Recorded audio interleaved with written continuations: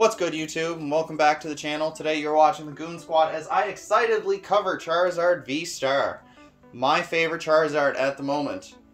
Who doesn't like a good Charizard deck? Because I sure as hell do. Charizard is an absolute blast to play, and if you like Charizard, this is the deck for you. And it's not too bad price-wise at the moment. But with that said, let's jump right in. There are 4 Charizard V in the deck. There are 3 copies of the Darkness Ablaze one here, and 1 copy of the Brilliant Stars. Now I know what you're thinking. You're playing the wrong Charizard. I know.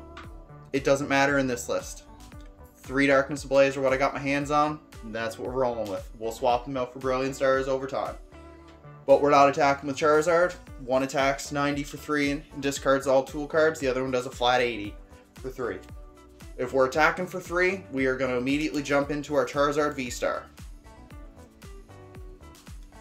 Charizard VSTAR for 3, 130, and if it has any damage counters on it, it's doing an extra 100, so that's 230 for 3.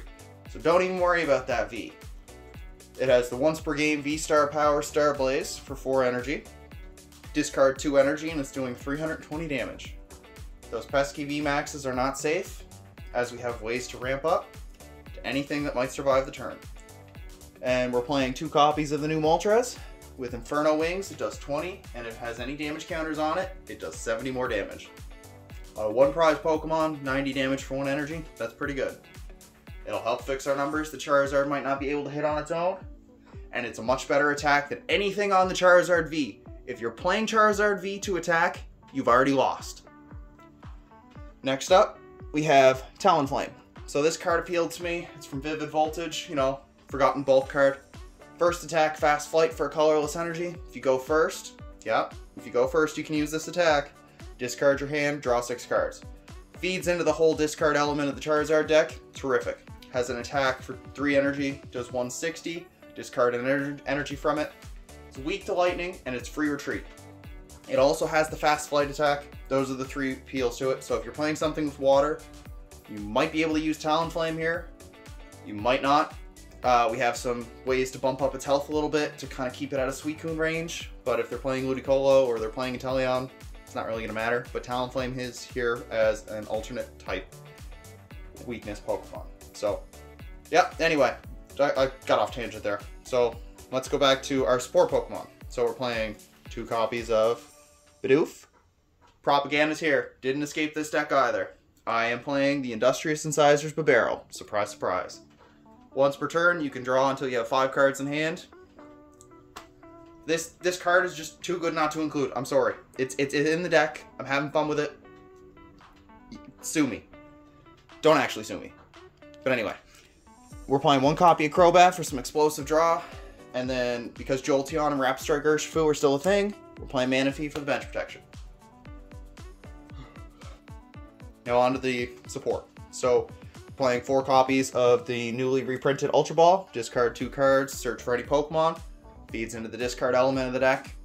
Terrific. Grab anything. Grab the V-Stars. Grab the Bibarels. We're playing this over Evolution Incense because I'm not getting caught with Evolution Incense in my hand. Always how it shakes out. Dead card. I'd rather be searching for more basics with Ultra Ball. And of course, we're playing 4 Quick Ball. Having 8 outs to the Pokemon you want turn 1. Better than having 4 outs. So, that's the reason why I'm playing it. Thins out your hand for Bibarel if you need to dig without playing a supporter. And of course, because we are hitting very specific numbers, we are playing 4 copies of Boss's Orders. We want to play Boss almost every turn. So, Bibarel is our draw for those turns we take off from draw support. Boss lets us pick up what we're going to take out. So, we're going to take out those non-evolved V Pokemon. We're going to take out those evolving Pokemon. We are going to occasionally Starblaze a VMAX Pokemon. Boss is our guy. Boss is our go-to supporter. If things are going a little rough or, you know, you're a turn behind, we have 4 copies of Research. Discard your hand, draw 7. Again, we are just dumping cards and going. You play what you can. You maybe hold it if you want to keep it for another turn. But generally, everything that you want will be in your hand and playable. So, we do not mind throwing cards away in this deck. And then we are playing 2 copies of Raihan. Charizard is not invincible, so when Charizard gets knocked out, Raihan attaches an energy to your next Charizard. You can grab another energy from your deck. You can grab any other card you want from your deck. Anything. So you can go Raihan, attach, Magma Basin, search the card from your deck, attach an energy from hand, and we are explosive firing again. So we have another Charizard lined up. Or if they knock out a Moltres, or if they knock something out, we can go attach to a Charizard, promote something in the active, Mew takes its cheeky KO like it does, attach, Raihan, Magma Basin, and then the attachment from previous turn.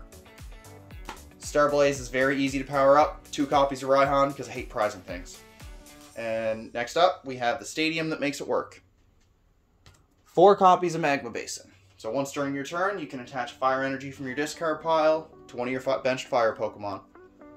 So we're discarding a lot of cards in this deck. Quick Balls, Fast Flight, Ultra Balls, Research. There'll be plenty of fire energy in the discard pile to really utilize this card. Great card. Absolutely brings fire back from the dead. And now on to our damage modifiers. We have 2 copies of Choice Belt to bring Explosive Flame up to 260, to bring Inferno Wings up to 120, and if you're in real trouble, to bring Bright Flames up to 190. Not sure what math is going to fix directly, but it is an option. Choice Belt just kind of makes sure that we hit the numbers we need to hit when we want to hit them.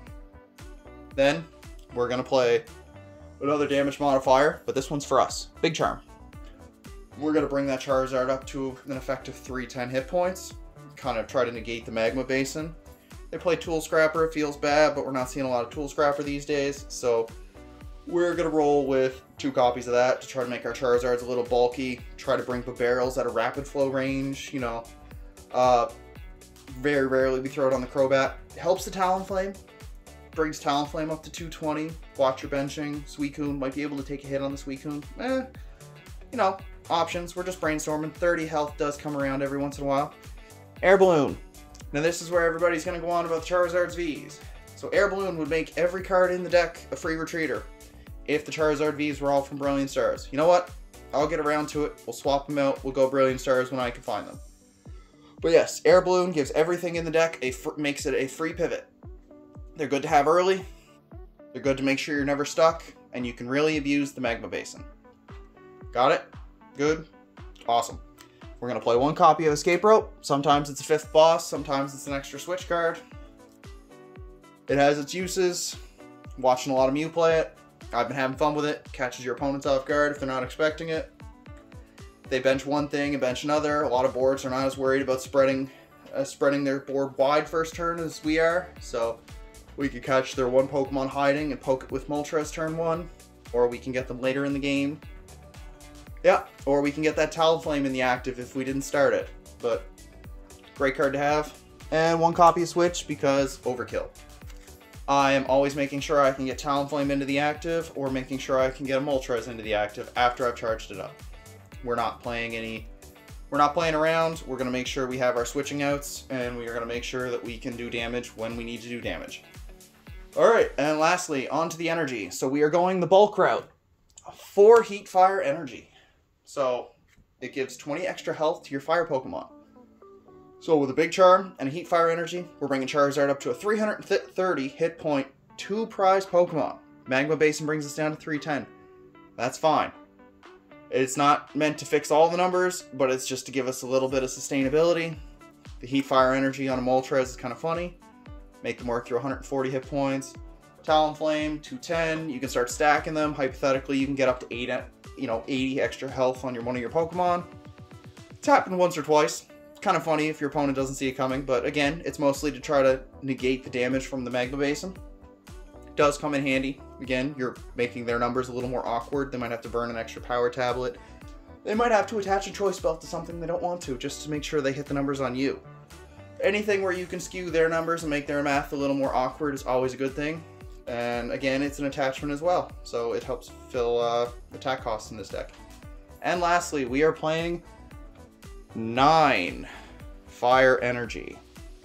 I wanted to make sure I always started at least 1, and I always wanted to make sure I had extras to discard for Magma Basin. So I always try to keep 1 in hand and send 1 off to the bin. And I wanted to see them regularly enough that I'm not playing Energy Search to go get them. But this is the deck that I've been having an absolute blast with. Good guy Mitch played a few games with me the last little while. Charizard functions a lot better than you'd expect. If you don't expect to see any spread decks, Manaphy could very well become a Lumineon, or a Leon, or anything else you're thinking if you really want to go the commitment route of, you know, more damage mods. Could even be an Eldegoss, because you don't mind pitching bosses early, or an ordinary Rod. Manaphy is the flexible slot in this deck. If you don't expect to see spread, by all means cut it. I see a lot of Rapid Strike Urshifu. I see a lot of Jolteon. I keep it, just for the time being. When Jolteon goes down in play, bring it back. But with that said, let me know what you think of the list. If the Brilliant Stars Charizard really bothered you that much, let me know as well. But again, feel free to leave me a comment, like the video. If you're interested in this kind of thing, let me know, and I will happily bring you some more. And until next time, take care.